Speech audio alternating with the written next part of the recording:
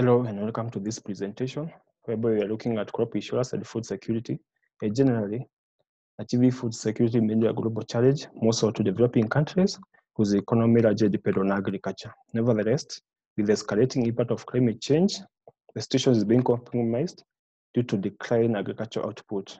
This has, however, necessitated the institution of a number of policy reform and initiative guide to effectively address these problems.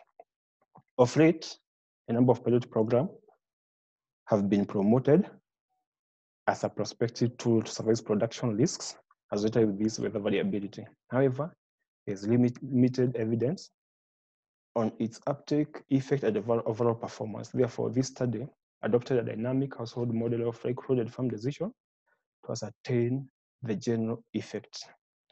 A digital switching regression were adopted, and mixed sampling method was used, whereby purposive and systematic sampling were used to draw a pool of target household from a sampling frame. Data was collected through survey and interviews. And on estimation technique, random utility framework was the basis, whereby individual maximizes the utility subject to available constant, whereby a household will only insure their crops if the utility derived from insurance is higher than utility without insurance. As you can see, the participation equation is whereby insurance was treated as a dummy, that is either you insured or not, and the outcome is whereby you are trying to find the expected household food insecurity index for insured and uninsured.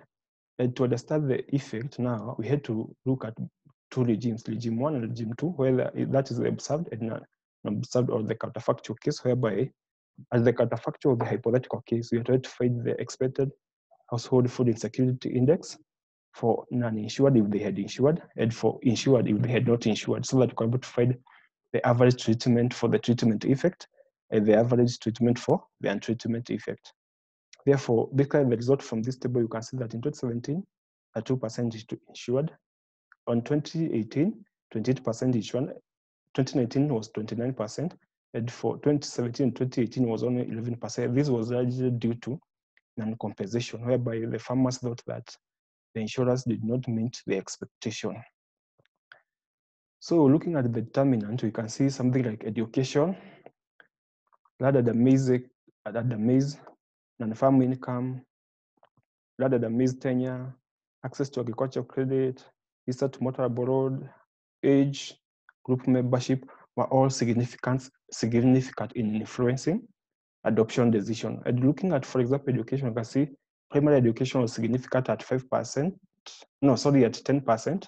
Education also was, secondary was also significant at 10%, but tertiary was significant at 5%, meaning that advancement in the education level improved the knowledge and understanding on the benefit and opportunity within insurance adoption. On effect on food security, that is the result for today. You can see that farmers who adopted crop insurance, if they had not insured or they had not adopted, the household food insecurity would have increased by 0.82. Similarly, those who did not insure, if they had insured, their food security index would have declined by 0.045, meaning that the overall crop insurance has an advantage all of reducing household food insecurity index, thus making farmers more food secure. And on conclusion is that the number of households insuring their crop is marginally smaller declining, basically due to complexity of insurance or insufficient knowledge. Therefore, there is need for involvement of all relevant stakeholders in the design of derivative product through a feedback mechanism. Also, there is need for provision of a mechanism for continued awareness and training so that farmers can be able to understand better these insurers, how it works, what are the benefits, what are the opportunities. Yes, there's also need for development of relevant laws. This is to supplement the existing law so that we can be able to promote the growth of insurance sector and provision of fundamental investment in infrastructure. Also, there is need for burdening crop insurance with other related services such as credit, loan, and continued provision of agricultural extension services, whereby extension services will help farmers in understanding better methodologies of farming, input supply, a technology associated with farming. And lastly, there's need to minimize business risk. As you know, this is the main drawback for this type of insurance, whereby it is possible for a farmer to incur loss, and since the loss are not localized, then it means that the farmer will not be compensated.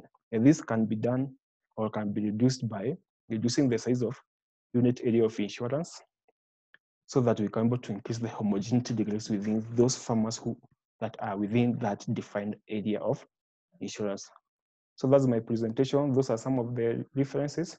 So thank you very much for your time in listening to this presentation. Thank you.